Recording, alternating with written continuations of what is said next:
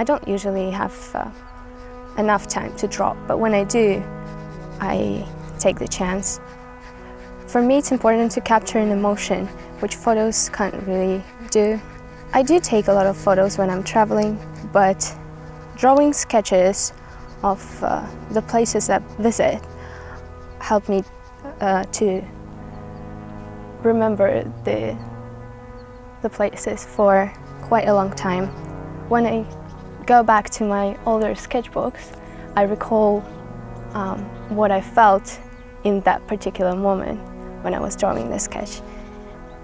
It's the way you feel about this place. If you feel like you need to give more information to it, then you put it on a paper. But if it's enough, just a few lines for you, and it's still talk a lot, then you'll do just that.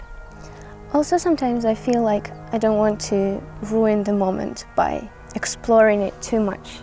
In some places I visit, I feel like I don't want to draw them because I might get upset of the result that I get because I'm being critical about my works, and I don't want just to spoil the moment. Sometimes it's good to be right there and enjoy, but obviously it doesn't matter how professional you get, you'll never be as good as a photo can give you, as you'll never be able to give as much information. And you don't have to, because technology is already highly developed, and artists are trying to reach the audience by transferring emotion, not just information.